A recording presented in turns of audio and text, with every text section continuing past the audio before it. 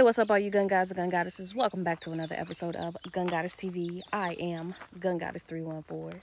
Today's episode, I am here at Reef Snyder Conservation Area.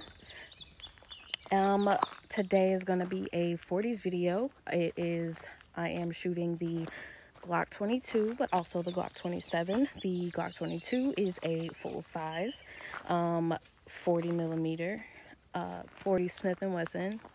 And the 27 is a subcompact 40 Smith & Wesson. I typically prefer the 22 over the 27, but that's just because my hands are small and I don't really like the subcompact Glocks. But let's check it out.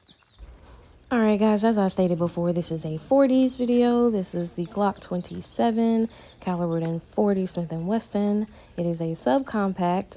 There is a laser on it, but I don't use it. And this is the Glock 22. It is the full size 40 Smith & Wesson. Yep, so we're gonna check these guys out. Starting with the 27. Now, this is a semi-automatic pistol. It has a polymer frame, a steel slide. Glocks don't typically have external safeties. They have the trigger safety. As you can see here, it looks like there's two triggers. You have to pull both in order to fire the firearm. It comes with a 10-round magazine, but as you can see here, it has a pinky extender, so it has 13 rounds.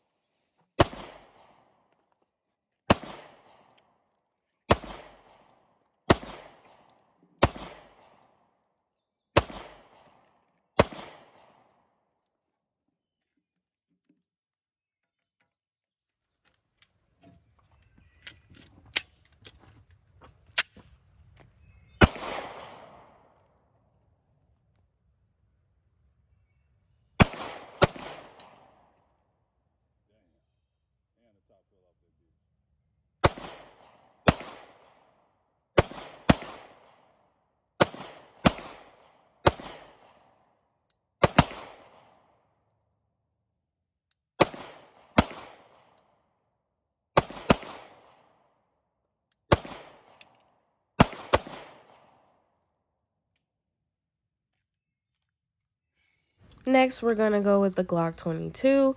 It is the full-size semi-automatic pistol. Shoots 40 Smith & Wesson. It's got the polymer frame, the steel slide, as you can see, the trigger safety, and it typically comes with a 15-round magazine. Now, I like this gun just because it fits better in my hand. It's a lot more comfortable. They do call it the police pistol. It is the most commonly used by police officers. I can see why. It's easier for me to control with the recoil. I don't know about you guys, but I like this better than I do like the 27. It's a pretty good gun.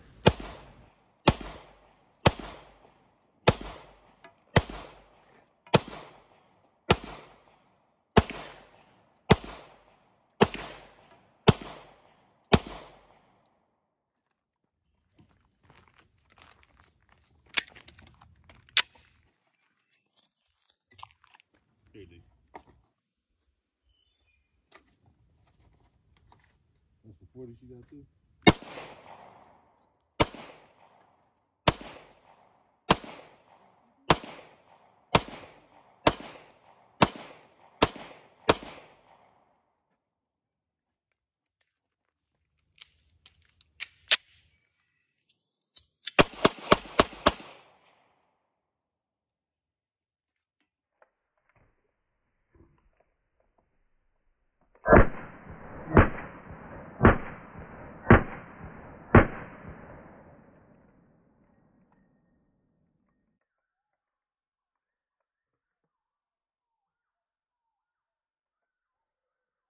That's gonna be all for this video, guys. Don't forget to like, subscribe, and share with all of your friends. And I'll catch you on the next episode. Peace, love, and happiness.